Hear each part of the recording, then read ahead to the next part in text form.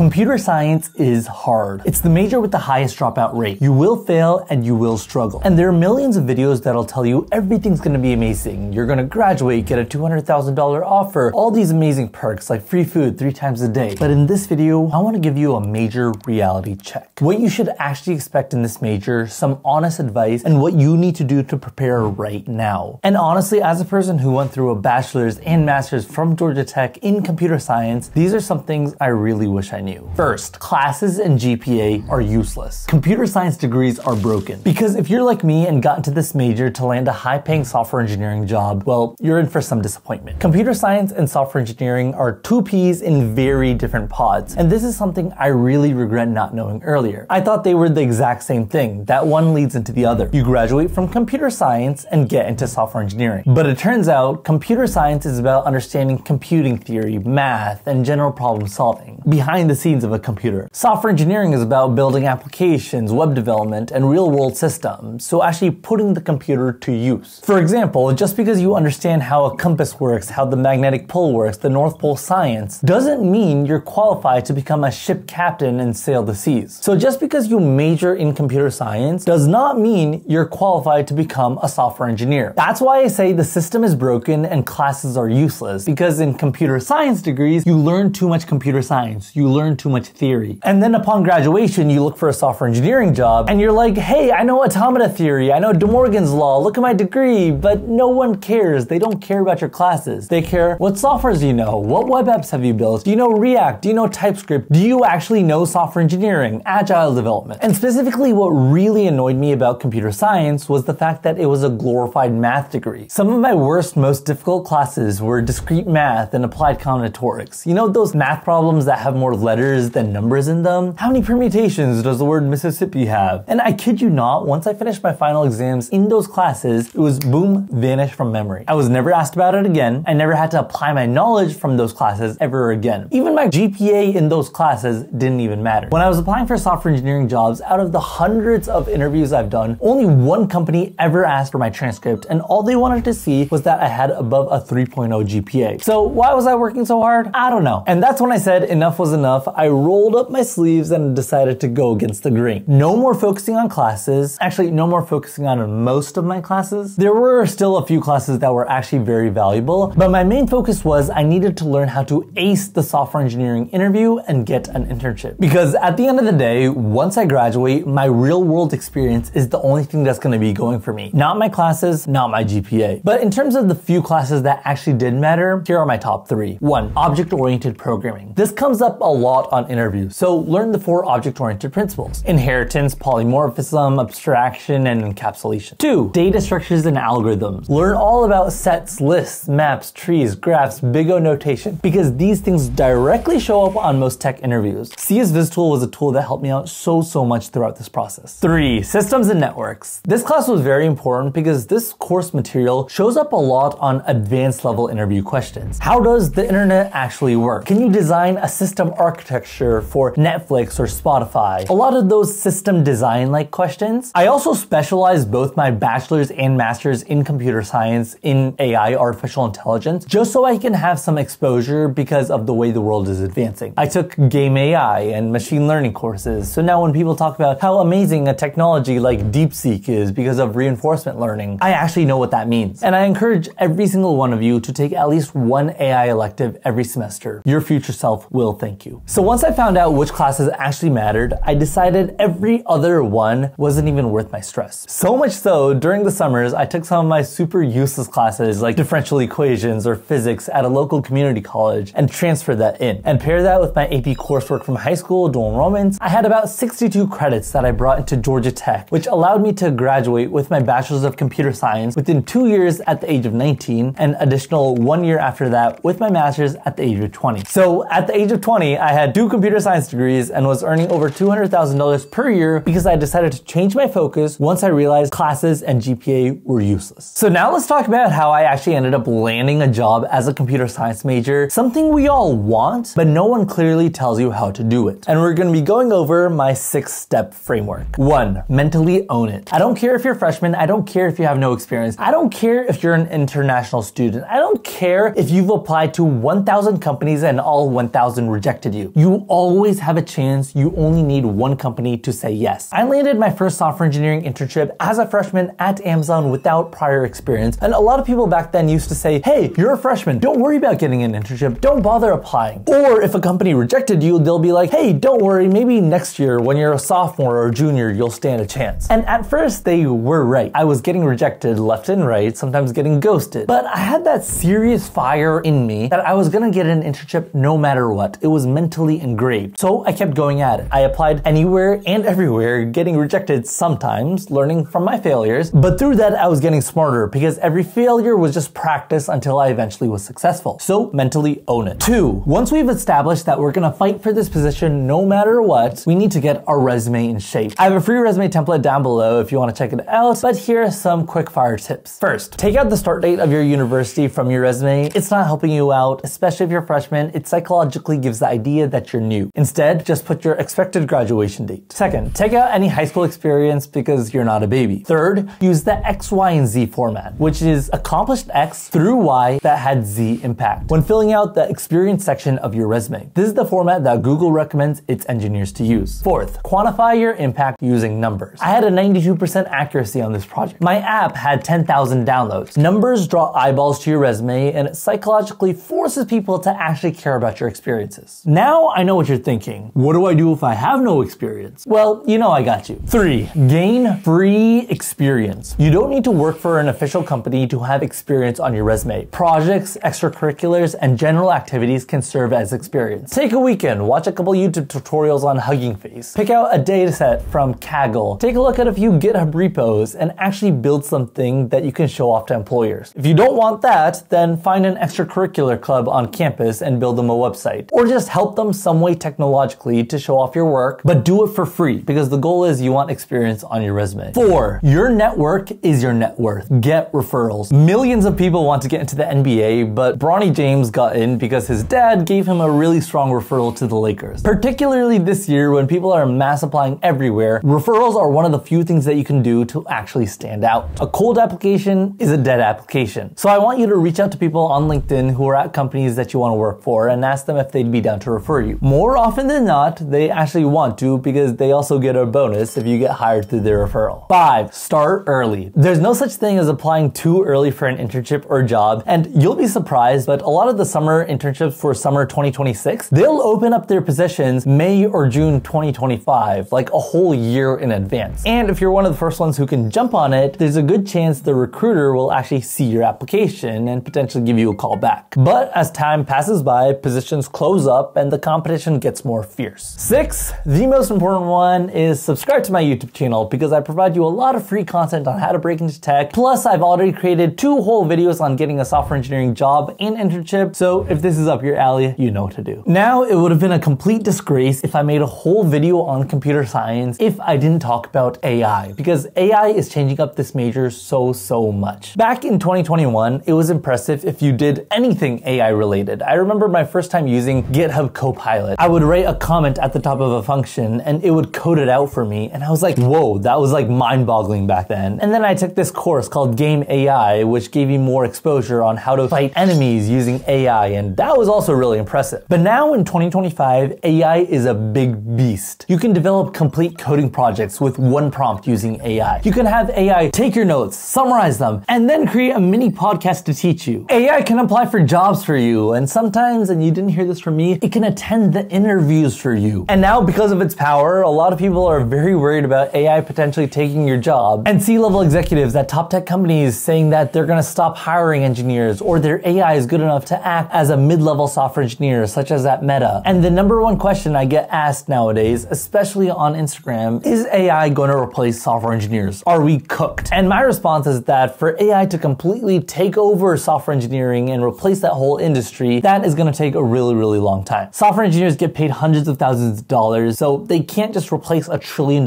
industry overnight, but it's slowly getting there. The one thing that you and I can do right now is keep learning about AI, keep grinding, and keep practicing. Knowledge will always be the solution. So I recommend that you take some Gen AI courses, that you learn about how to integrate AI into your workflows, about all the various different tools of how these models actually work behind the scenes. Particularly Andrew from Coursera has really good AI courses. And in fact, I attended an event in New York City in which I learned about the art of AI prompting, because that is frankly an up-and-coming career. And no, it's not as simple as ChatGPT doing your computer science homework. Prompting and learning how to effectively prompt and getting exactly what you need from AI models, that is a career that is worth hundreds of thousands of dollars. So potentially learn about it. We can in fact create custom models and have them solve specific use cases. For example, if there's a local business that deals with revenue issues, maybe you can create an AI model that can take in various parameters of their business and help them identify a proper marketing strategy. And once you're able to solve one problem with AI, chances are there's a bunch of other businesses or people that have similar problems, so you can scale up and through that earn a lot of money. There has never been a better time to get into computer science than right now because of the vast opportunities with AI. So the future is very bright for you guys, and I hope you're ready for it. Well, that's about all I have in this video. I really hope that you guys enjoyed it, and if you did, make sure to hit the like button, subscribe if you haven't already, and if you're interested in my absolutely free tech newsletter, link will be down below in the description. And if you want to know what software engineers actually do on a day-to-day basis, you might want to watch this video right here.